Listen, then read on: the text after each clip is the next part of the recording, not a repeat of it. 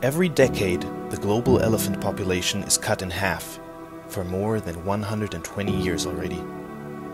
Within the last 30 years, we lost more than 95% of the global rhino population. Every year, 2.7 million pangolins are being poached.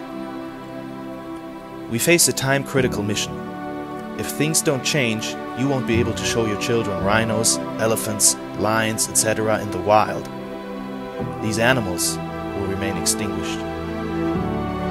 The AMES Foundation was established in 2020 to stop the extinction of Africa's most endangered species.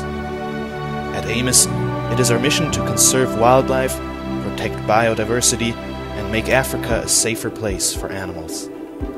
To achieve this, we use the power of our community of entrepreneurs, founders, creatives, investors, and makers.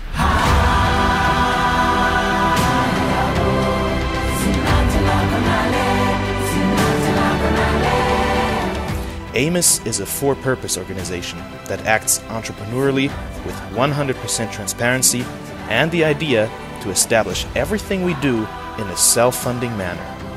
We pay attention to the ecological impact and, no matter which project we support, we always ensure a clear path to profitability.